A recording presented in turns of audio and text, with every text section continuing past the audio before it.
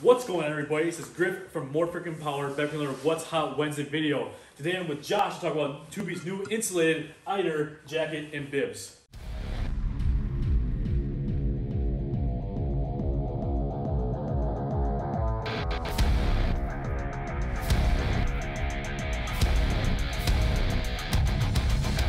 What's going on, everyone? This is Josh with the Iter jacket and bibs.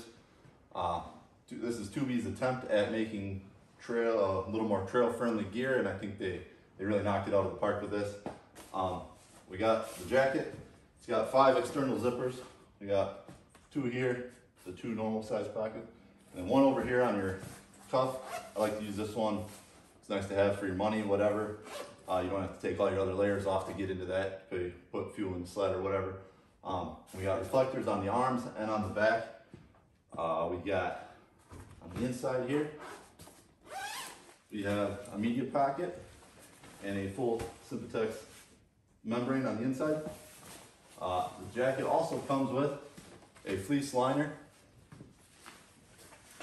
Once you have the jacket and the fleece liner, that bumps you up to like 500 grams of insulation. The bibs, that's a full bib. You got another media pocket right here. The stretch material on the straps. The sides make for very comfortable fit. We have Kevlar reinforced knee pads, cuffs, and on the bottom of the jacket itself, or the bibs, apologize. Overall, I think it's very high quality gear and you won't be disappointed.